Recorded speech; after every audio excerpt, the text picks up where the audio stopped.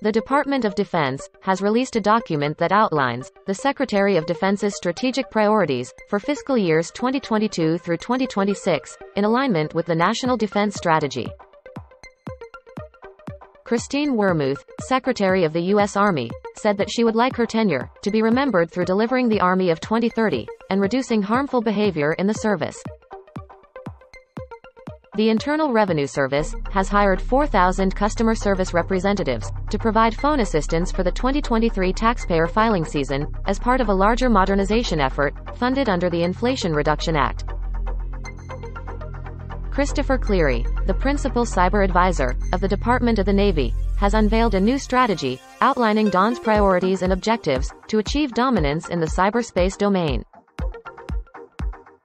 Doug Wiggers, former commander of the U.S. Air Force's 11th Logistics Readiness Squadron, has been named Chief of Logistics and Joint Supply Chain Operations at the U.S. Space Force.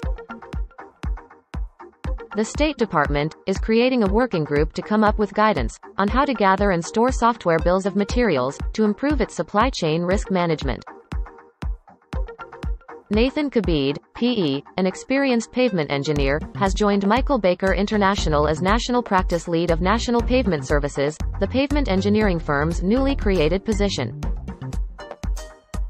GovCon expert Rich Wilkinson published his latest feature article, detailing the results of the recently released 2022 Gauge report, like federal talent recruitment, and the cost for government contracts.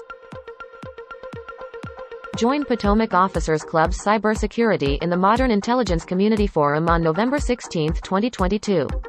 Visit potomacofficersclub.com/events. GovCon expert Chuck Brooks was featured on the cover of Adello magazine and discussed the synergy of the Metaverse and how the Internet of Things can raise security standards for the technology industry in a featured article for the publication.